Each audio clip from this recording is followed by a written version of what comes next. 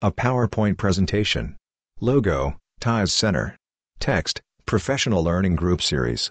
Building Inclusive Education Systems for All Students, Session 3. Prioritizing Teaching and Learning. Amy Howley, EDD, and Deborah Telfer, PhD. This webinar is the third in a series about what it takes for districts to be effective in their practice of inclusive instructional and organizational leadership. I am Deborah Telfer, Director of the University of Cincinnati's Systems Development and Improvement Center, SDI Center for short. Our center is one of the partners in the TIES project, the National Technical Assistance Center on Inclusive Practices and Policies. In this webinar, we focus on the whys and the hows of prioritizing teaching and learning in school districts and their schools. She changes the slide. Sticky notes with the word "why" on them. Let's start with an overview of the whys. Two common sense ideas that often get lost in the mix of everyday life in school districts provide a basis for thinking about why it is important to prioritize teaching and learning. First is the fact that the central mission of schools and districts is teaching and learning. Second is the fact that learning is the basis for improvement in everything we do. She changes the slide. A humanoid scratches their head as they stand on a path that is branching off in 5 directions. Text, why number 1. It almost goes without saying that teaching and learning define the central mission of schools and school districts. But the reminder is important. School districts, like many other organizations, are responsive to what some organizational theorists call mission creep. Mission creep happens when an organization starts with a clear mission and then takes on work that diverts its original mission. In a 2014 article, Jonker and Meehan note, mission creep can stretch an organization so thin and so far that it can no longer effectively pursue its goals. She changes the slide. A magnifying glass over a building. Text, the opposite of mission creep is focus. Over the course of the 20th century and into the 21st century, school districts have been pressured to add more and more to their mission.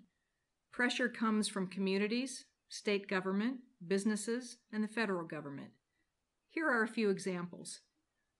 1. Fighting drug use. 2. Winning state athletic championships. And 3. Preparing youth to become entrepreneurs. These goals seem worthy, of course, and that's why school districts so easily fall prey to mission creep. Educators believe schools can take on more and more work. But like all organizations, when schools add new things to the mission, they cut back on the things they're already doing. And what they are already doing might turn out to be their most important work. For schools and districts, the most important work involves the teaching and learning of key academic content, the content students need for life as engaged citizens and self-sustaining participants in the workforce. She changes the slide. A picture of students sitting in desks all crowded together. Text, why number 2. Now let's look at the second why. The fact that educational organizations should be learning organizations. She changes the slide.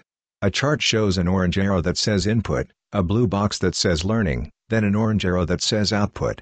A green box attached to the orange arrows says data-based improvement processes.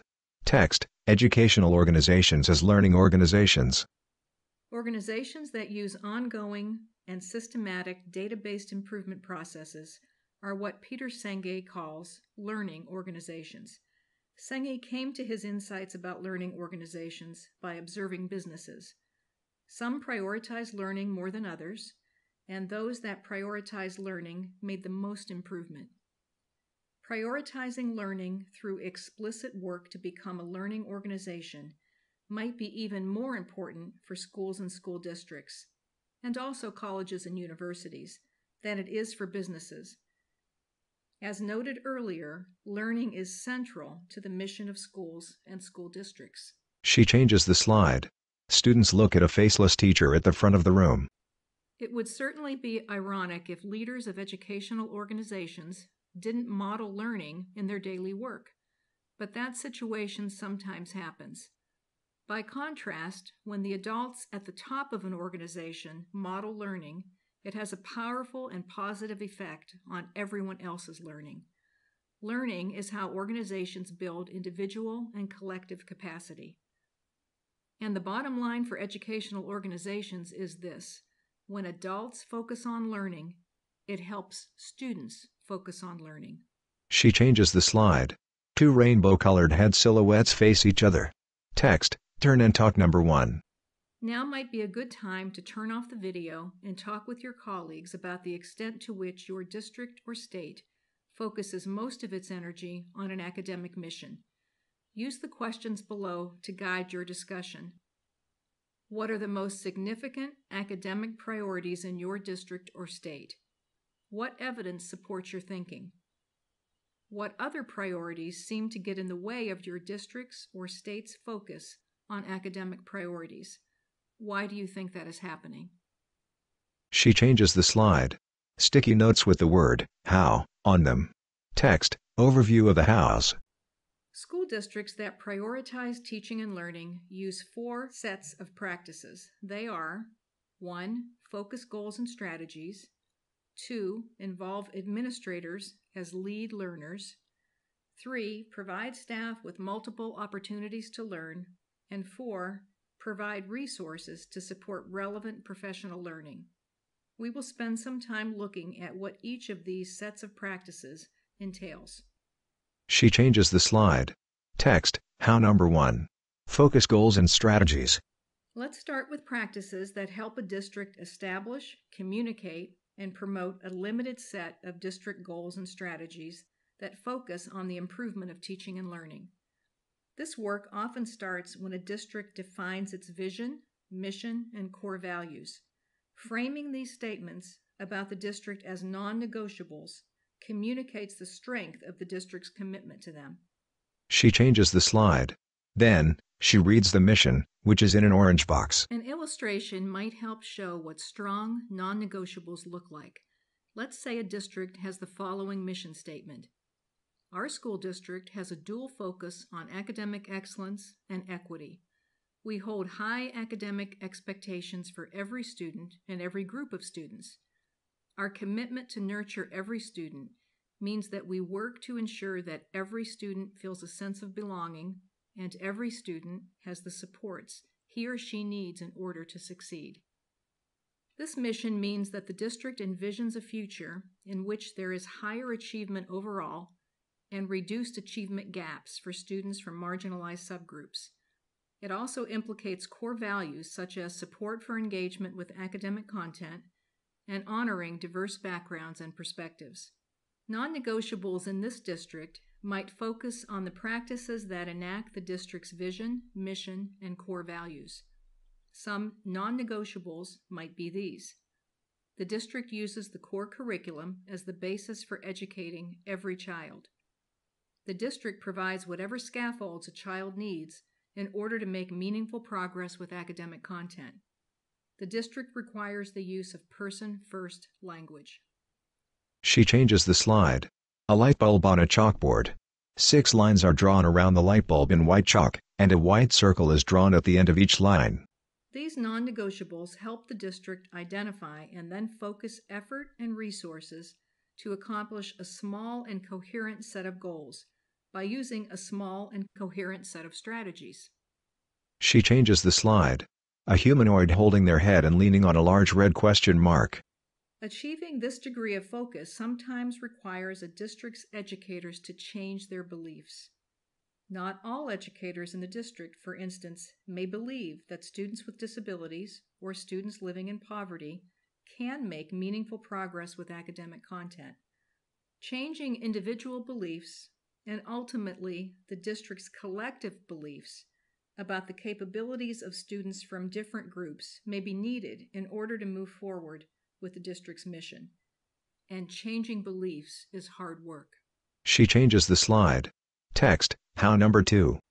The second set of practices that helps a district prioritize teaching and learning is to involve administrators in the process of learning about instructional and intervention strategies that align closely with the district's goals.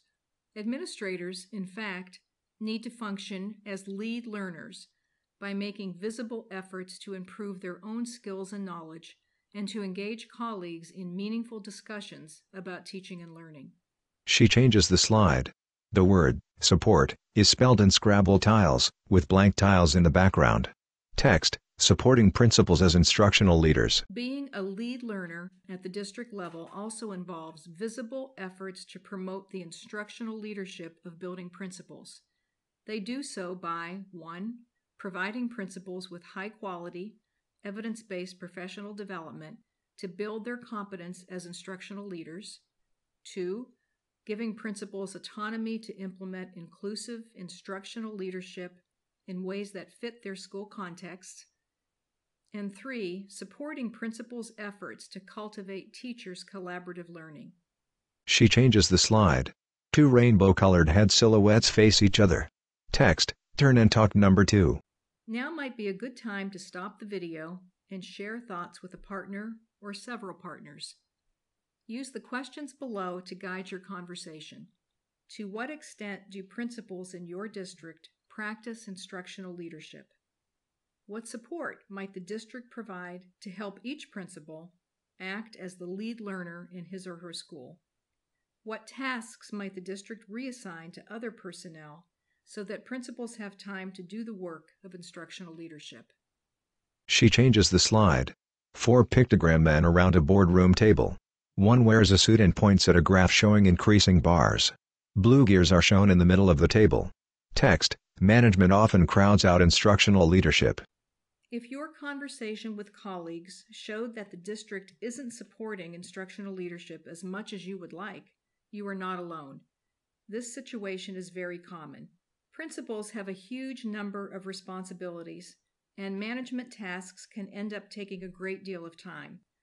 Districts can help by reducing the management burden on principals and by providing professional development and coaching that helps principals learn to focus on the tasks that have the greatest impact on teaching and learning at their schools. She changes the slide. Text, how number 3. Provide staff with multiple opportunities to learn. The third set of practices for prioritizing teaching and learning relates to the professional development that the district makes available to staff.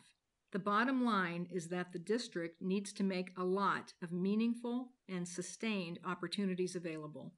Meaningful professional development addresses what personnel believe will help them in their jobs. Sustained professional development provides enough support to enable staff to do things differently, not just learn about the different things they should do. She changes the slide. District leaders may wonder what practices they should use to build meaningful and sustained professional development. As it turns out, research on educational improvement shows that 5 practices are particularly useful. These involve, first, creating structures for system-wide learning. These structures enable educators within and across schools to learn from one another. Second, providing opportunities for practice because almost all learning requires repeated practice. Third, ensuring that job-embedded professional development is directly related to the identified instructional practices chosen for improvement. In other words, making sure that PD is relevant. Fourth, differentiating support across the system. Not all educators need the same amount or the same kind of support for learning new instructional or leadership skills. Finally, providing all educators with high-quality coaching. Coaching is a critical scaffold to support and sustain professional learning. In fact, an increasing body of research is showing that coaching is the crux of high-quality professional development. Without coaching, PD is less likely to work. She changes the slide. A photo of students in a classroom, half of whom have raised hands, as does the teacher. Text, all means all. To make teaching and learning a district's top priority, district leaders need to take steps to break down the hierarchical view of the district organization, in which some are presumed to be experts while others are presumed to be novices. In learning organizations, everyone is an expert in some ways, and everyone is a novice in some ways. Learning organizations work best when everyone is a learner. She changes the slide. A highway in the desert. A green road sign shows arrows pointing in all directions, each one is labeled, right way. Text, unpacking a difficult concept. What does it mean to provide a differentiated system of support? Differentiation is something that tends to be difficult across the board. Differentiating instruction for the students in a classroom is difficult, and differentiating support for adults in a school district is difficult. In both contexts, differentiation is a critical strategy for supporting teaching and learning. Even if it's difficult, it's worth the effort.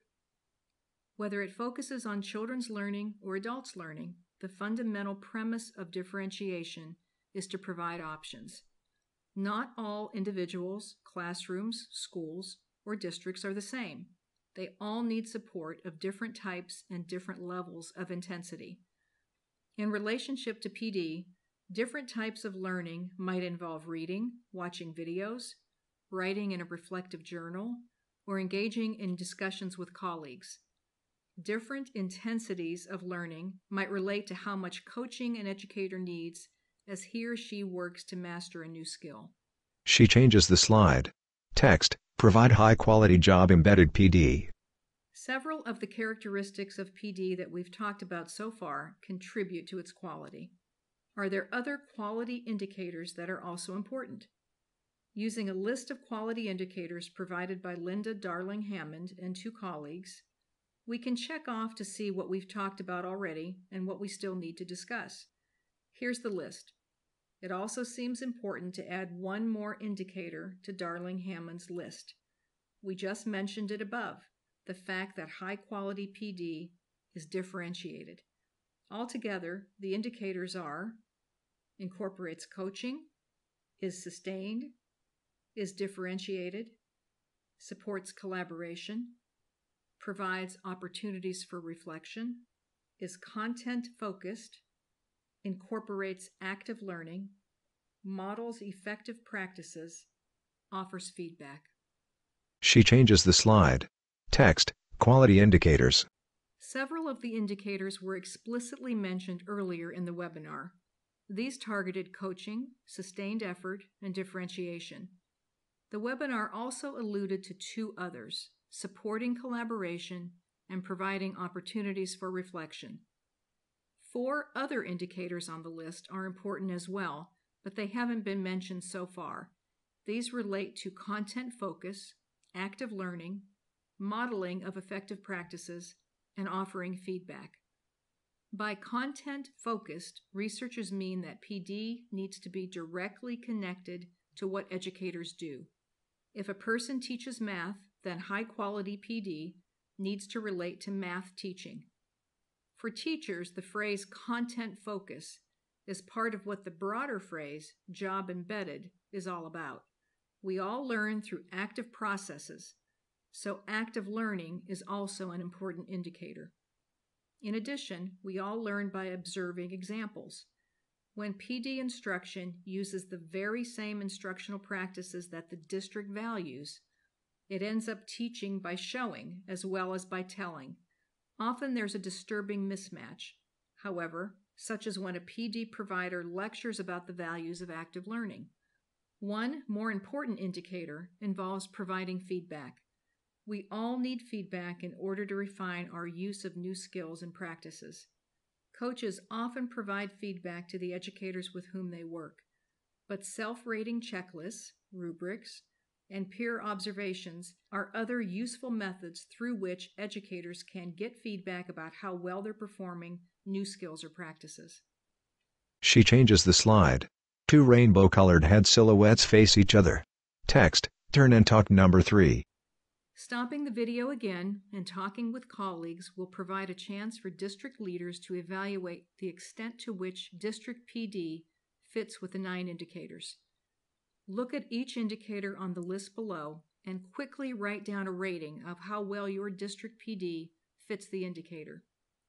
Does district PD fit the indicator to a high, moderate, or low level? Discuss your answers with one another. What evidence supports your ratings? If there are disagreements among district leaders, what differences in perspective account for these disagreements? Incorporates coaching, is sustained, is differentiated, supports collaboration, provides opportunities for reflection, is content-focused, incorporates active learning, models effective practices, offers feedback. She changes the slide. Text, how number 4. Provide resources to support relevant learning.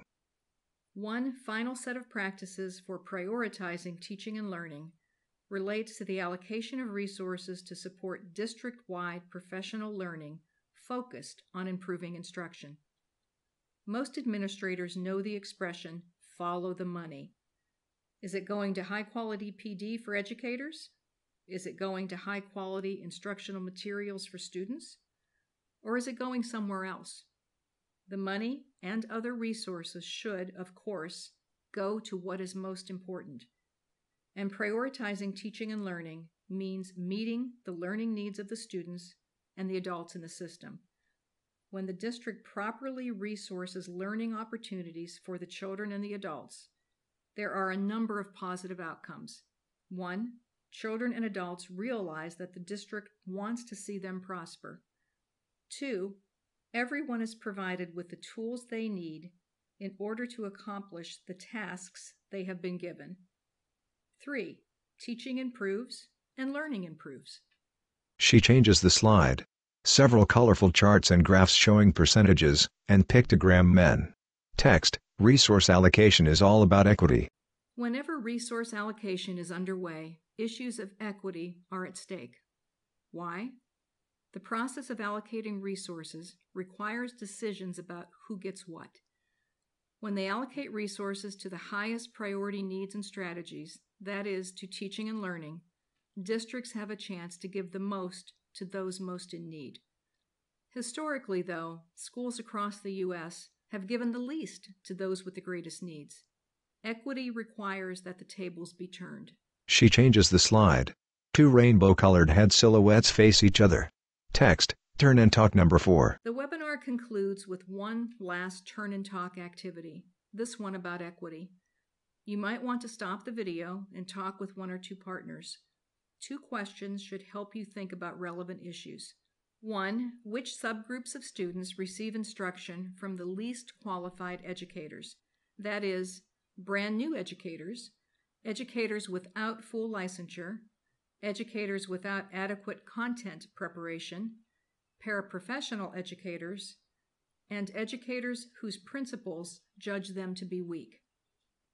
How can the school district reallocate staff so that the subgroups of students with the greatest needs receive instruction from the best qualified educators? That is, those with several years of experience, those with full licensure and excellent content preparation, and those whose principals judge them to be excellent. She changes the slide. Text, summing up. As the turn and talk activity may have revealed, students with the greatest learning needs do not always get the highest quality instruction, but improvement efforts can change that. Districts can allocate staff, funding, and other resources more equitably so that excellent instruction is assured across the entire system. Improvement work heading in this direction requires districts to use 4 key practices. 1, focusing goals and strategies. 2, involving administrators as lead learners. 3, providing staff with multiple opportunities to learn. And 4, providing resources to support relevant professional learning. Thank you for taking time to consider the practices used by districts that have been shown to improve performance and equity by prioritizing teaching and learning. She changes the slide. A photo of 4 students in a classroom, one of whom has a tracheal tube. Text, TIES Center is supported through a cooperative agreement, number H326Y170004, with the Research to Practice Division, Office of Special Education Programs, U.S. Department of Education. Project Officer, Susan Weigert. Opinions expressed herein do not necessarily reflect the position or policy of the U.S. Department of Education. The National Center on Education Outcomes, NCEO, leads the TIES Center partnership. There are 6 additional collaborating partners. Arizona Department of Education, CAST, University of Cincinnati, University of Kentucky, University of North Carolina Charlotte, and University of North Carolina Greensboro. Logos: NCEO, National Center on Educational Outcomes. Arizona Department of Education. University of Cincinnati. University of Kentucky. CAST, Until Learning Has No Limits. The University of North Carolina, Greensboro. UNC, Charlotte.